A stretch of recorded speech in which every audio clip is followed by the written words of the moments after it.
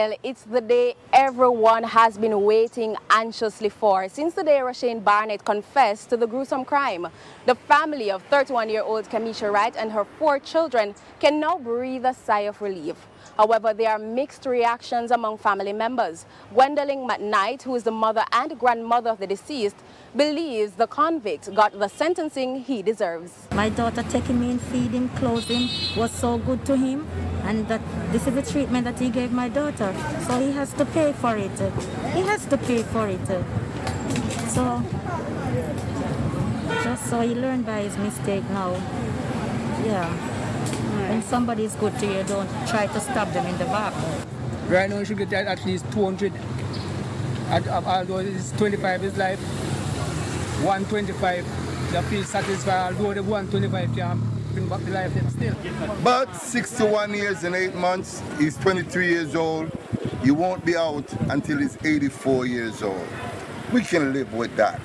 An emotional moment as news of Thursday's sentencing spread. For members of the deceased victim's family, the healing process now begins. Outside the courthouse, a large banner bearing the images of Kamisha Wright and her 4 children. Memories the family are now left with. I just want to thank everyone for everything they has done for me and my family.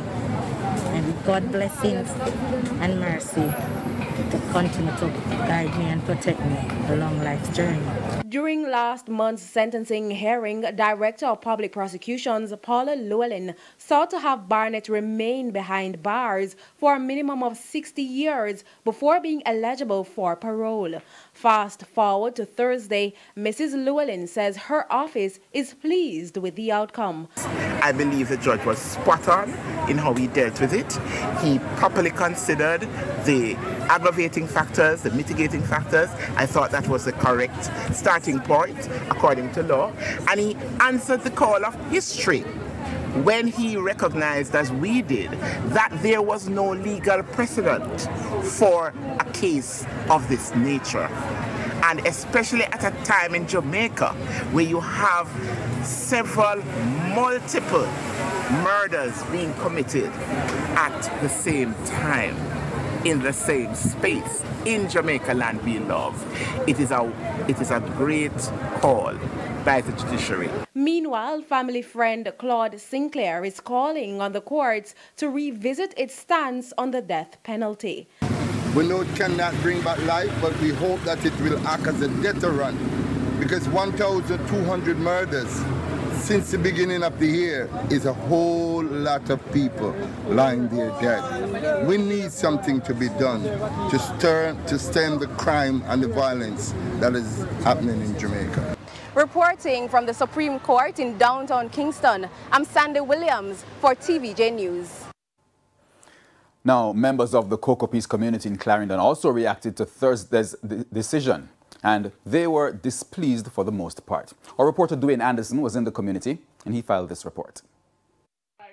A handful of Cocoa Peace residents who gathered at this grocery shop in the community did their chores while they listened as the presiding judge handed down the sentence on Rushane Barnett. I'm going to just pass into the Jamaica sentencing guidelines, which are important for us to note at this time. The people were not satisfied with the 61 years, 8-month sentence. 61 years and get, well, right now, could I say then could I give me 100, you know? I just would make him feel away still, you know. And you heard today that he got 61 years. Only 61? The thought that Barnett could be a free man, albeit an old man in the very distant future, doesn't sit well with them. I would give him 150 years. He shouldn't be seen no more light again. Yes. And you feel with 60 years he may come back around? Yes, well, because he's pretty young. Yes, he's 23 years. And when you add that, he's just 18. Yeah, so it might come back. My sister follow me. And right now, I'm disappointed. I'm not lie. The youth there are my cousin. But I don't look for that from him. I look for him as a youth where I protect them and then something there. Right now, I'm disappointed. I'm not lie. Right now, here we get. Right now, I'm not pleased to see him with. But that amount of me is saying it. I'm still not pleased with that. Because a few more years when this in there again. who tells where more do again? Nobody know where more do. Them just smart enough there, so enough fear. That's no fear to me. This is where Kamisha Wright and her 4 children lived up to the time of their deaths. Now for relatives and friends here in Cocoa Peace, the 61 years Rushane Barnett will spend behind bars before he is eligible for parole is simply not sufficient. And for that reason, that chapter is not sufficiently closed. Right now, I come like I don't feel good.